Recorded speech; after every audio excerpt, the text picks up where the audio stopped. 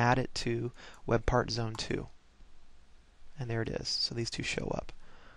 So I can go back to design mode and move this over here. So all that works. So go into catalog. You imagine you could have a whole bunch of different web parts in here that you write yourself. This is where you could let the end users manage it.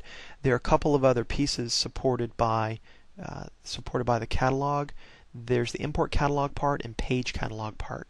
Those are different ways for you to manage.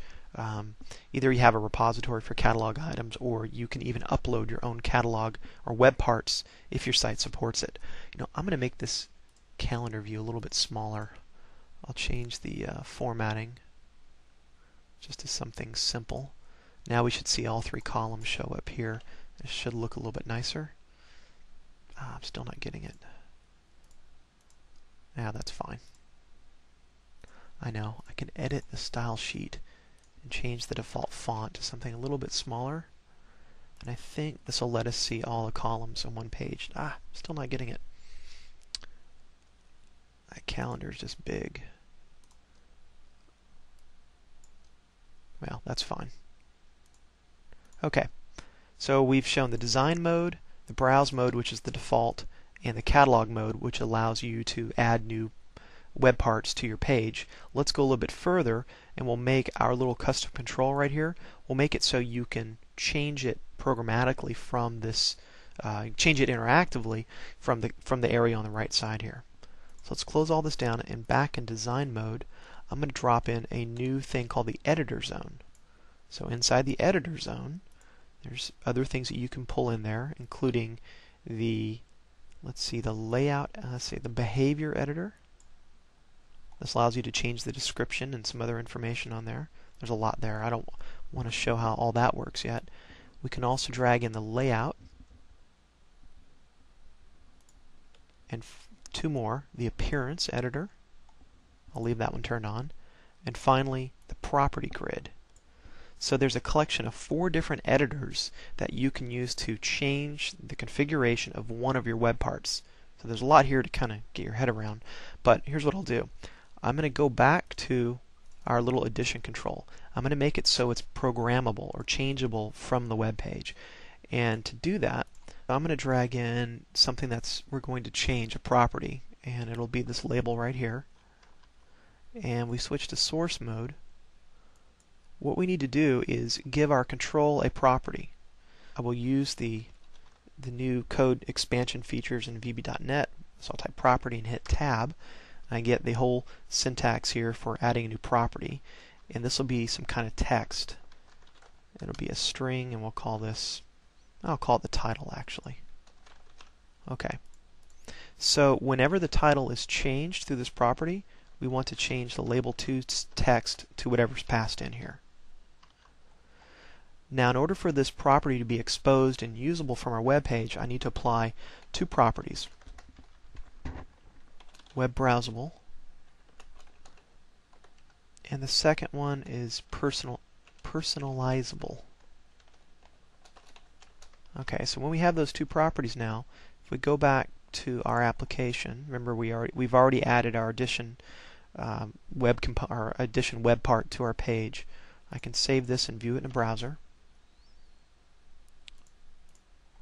And I keep forgetting to add the menu options here. So what we'll do, we'll take this catalog and copy it, paste it in. Now we're going to add an edit menu item.